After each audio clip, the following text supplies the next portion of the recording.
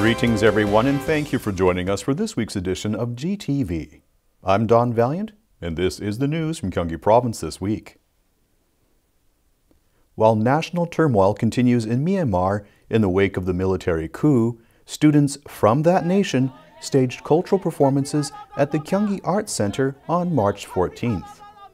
Organized by the Myanmar Students Association in Korea and supported by Gyeonggi Province, the performances sought to convey to the world the situation in Myanmar, in which innocent people are being brutalized, while also offering hope to students from Myanmar in Korea.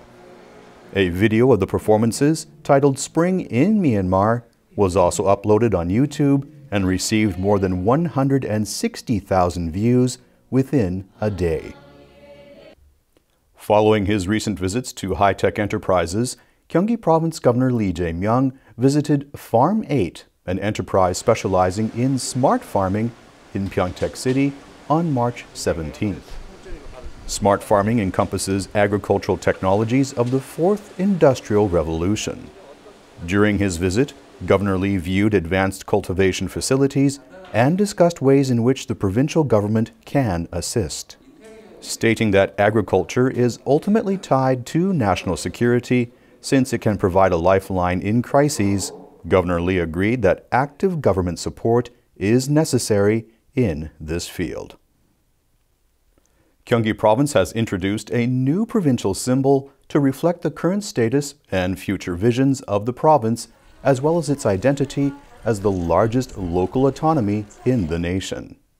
The 10-month-long design process for this new symbol began in March last year.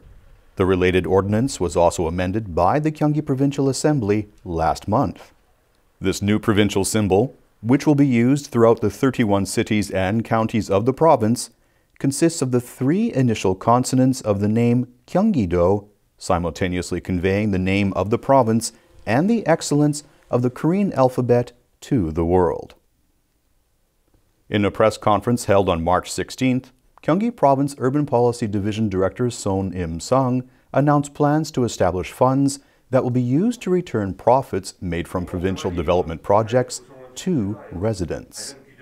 According to these plans, the profits from public development projects undertaken by the Gyeonggi Urban Innovation Corporation will be placed in the funds and used for other projects implemented for the benefit of provincial residents.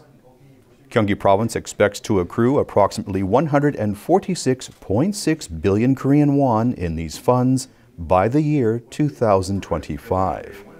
The province will use the funds for the supply of rental housing units and to support underdeveloped districts. Gyeonggi Province has produced multilingual video guides for its disaster basic income. The video provides online application guidance for disaster basic income as well as Gyeonggi local currency in 13 languages, including English, Chinese, and Thai.